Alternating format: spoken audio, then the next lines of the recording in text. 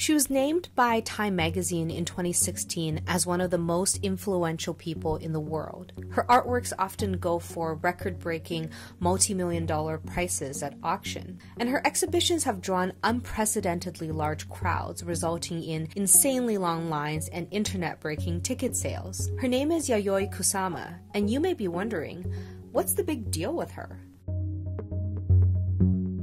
Kusama is probably best known for her sculptural works and immersive installations, but is also a prolific painter, performance artist, fashion designer, experimental filmmaker, poet, and novelist. Her enormous body of work has had profound influences in not only the contemporary art world, but also on a deeper level of social, political, and philosophical thinking.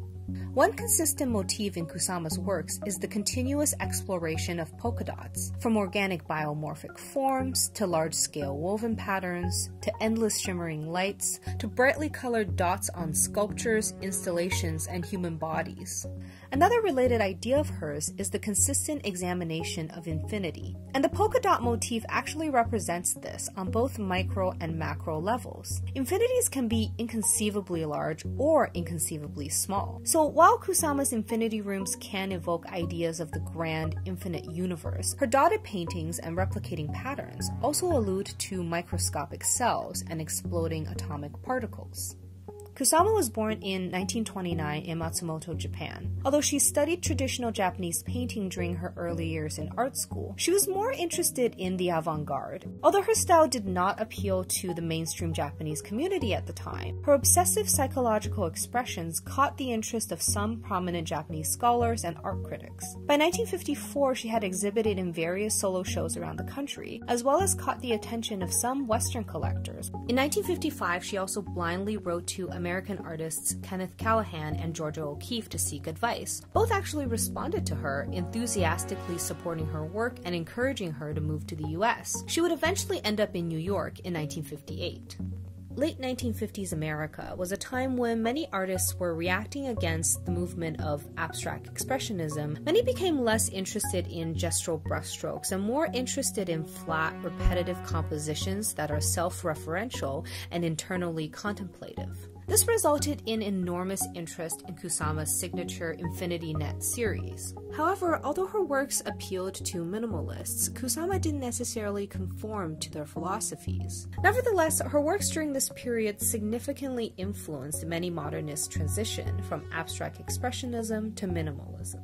In the early 1960s, against the backdrop of a psychedelic, politically charged era of civil rights movements and sexual liberation, Kusama began a series of soft, phallic sculptures that she attached to all of her walls, floors, furniture, and everyday objects. Known as the Accumulations series, she once again employed her signature technique of methodical repetition. Accumulations have also been compared to similar soft sculptures produced by American artist Klaus Oldenburg. And Kusama's practice of repetition would influence pop artists like Andy Warhol, who was deeply interested in the ideas of multiplicity and commercial proliferation. But once again, although her works shared similar ideas with pop artists, Kusama's interest was not exactly in line with their ideologies. Rather than focusing on pop cultural imagery and mass consumption, she was more interested in creating immersive experiences that blurred the boundaries between architecture and art. By 1965, Kusama had incorporated a more efficient way of visually expressing exponential repetition by using mirrors. This resulted in her first infinity room, Phalli's Field, a mirrored room that not only simulated the experience of infinity, but also made the artwork into a participatory experience for the viewer. How you are reflected within the mirrors, the way you occupy the space and position your body, inevitably makes you a part of the artwork. Kusama continued to produce sexually charged works throughout the 1960s, such as staging numerous controversial public performances. Like many contemporary artists, Kusama was aware of the limitations of traditional institutions, and she was interested in reaching audiences beyond the art galleries. These performances blurred the lines between high and low art, and was a significant step in democratizing the access of art for the masses. At the 1966 Venice Biennale, although Kusama was not an official exhibitor, she was invited by Italian artist Lucio Fontana to exhibit on the lawn outside the Italian pavilion. Her work was titled Narcissus Garden and composed of 1,500 mirrored balls. During the Biennale, Kusama placed a sign in front of it saying, "Your Narcissism for sale," and sold each mirrored ball to passing visitors for $2 each. The Biennale officials quickly caught on to this and removed her from doing so. But through this act, Kusama drew attention to the often uncomfortable realities of commercialization and commodification of art. In the age of social media, the exploration of narcissism is also ever more relevant. On the distorted mirrored ball is the viewer's own reflection, which is often snapped by gallery visitors and uploaded to places like Facebook, Instagram, or Snapchat. In later years, Kusama would continue to bring her art out into the world, as well as bring visitors into immersive environments by inviting them to become a part of the artwork. The Obliteration Room has been a traveling installation since 2002, where it starts off as a completely white room filled with white domestic furniture. Visitors are given a pad of colorful circular stickers to place anywhere in the room. As the exhibition goes on, the room is transformed into another explosion of brightly colored polka dots.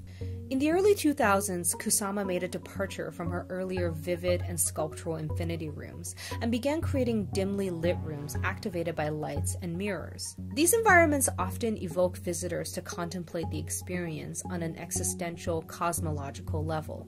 Many feel that these boundless galactic spaces give them an out-of-body experience, as if your consciousness has been transported to a galaxy millions of light years away. I find it fascinating that, although Kusama has faced many hardships and challenges throughout her life, contrarily, her art seems to bring an incredibly positive, vibrant, and animated life force. She has also maintained a consistent ideological motif throughout her entire career, yet her visual language is always transforming and adapting to new ideas. She's been a key influencer of many significant art movements, yet she has always had a uniquely distinctive style that defies categorization. And in this post-internet age where the distinction of virtual and physical life is increasingly blurred, I'd argue that her ideas are more relevant today than they've ever been. With the ceaseless snapshots of infinity rooms shared across social platforms, each viewer is adding to the never-ending performance of Kusama's works, while also continuing her pursuit of democratizing the experience of art beyond the art gallery. If you're watching this video in 2018 and you live in or around Toronto, Cleveland, or Atlanta, or you can get yourself to one of these places, then you have a chance to see a spectacular survey exhibition called Infinity Mirrors. I'll put the links in the description below on where you can find out more information about those shows. But be warned, tickets sell out very fast, and be prepared to wait in some very long lines, but I think it's worth it. Good luck and send me your Infinite Kusama pictures.